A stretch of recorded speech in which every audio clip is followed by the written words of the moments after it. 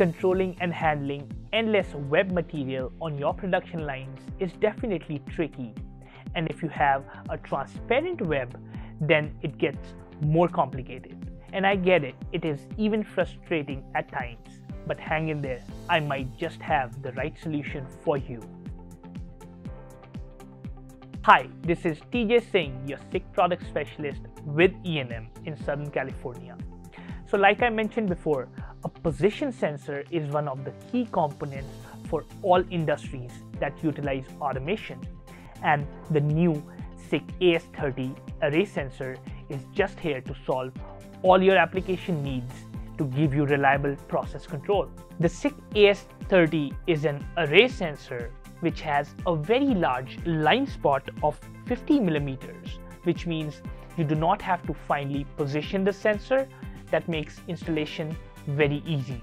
Features such as 30 micron repeatability, multiple operational modes, a 50 millimeter field of view, a TFT screen for easy installation and mounting, and a PC-based software using IO-Link protocol definitely puts AS30 in a league of its own when we talk about position sensors. Let's do a quick software overview to see how easy it is to set up this sensor. Okay, so once we connect our sensor to the laptop, you would turn on SOPAS ET and this device window will pop up.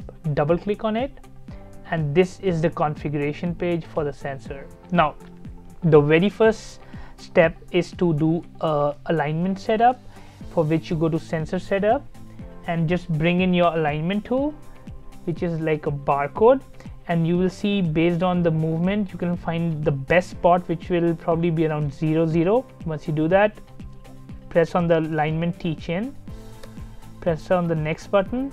Now as you know, the sensor has 4 modes. We will run it in edge detection first.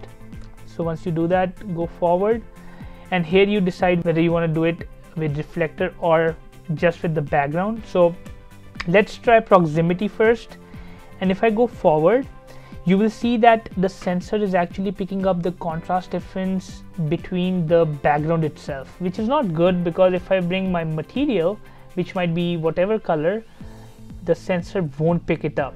You will see here. So in such cases, the best thing is to go back and select reflector and put out a reflector underneath the sensor. And now if you go forward, you will see that we can very nicely bring our material in front of the sensor, and you will be able to pick up an edge all throughout the 50 millimeter available. And once you do that, you can adjust the sensitivity as well from here. For us, coarse should be good. And on this page you can select what your pin 2 analog output is going to be, whether you're doing center positioning, you want edge position, and on pin 5 you can either do it as an input or even an output, which will be like a digital output. Once everything is done, press on the finish button, and on the very first page you can actually visualize what the sensor is seeing, and this is the edge that it is picking up right here in the green. And if I go on the next tab for general device settings, so these are all the features that you get over IO-Link. Even on the right side you can see diagnostics, which help in predictive maintenance. So all this is over IO-Link. And on the next page is enhanced sensing. Once you go on enhanced sensing, you can actually do deep teach-in on the sensor, where you can find better contrast differences between background and the object and make changes accordingly, especially from this setting. And you can also do scaling on the sensor itself, like if I want it to read complete 50 millimeter field of view, then I can just do 0 to 50 and so on.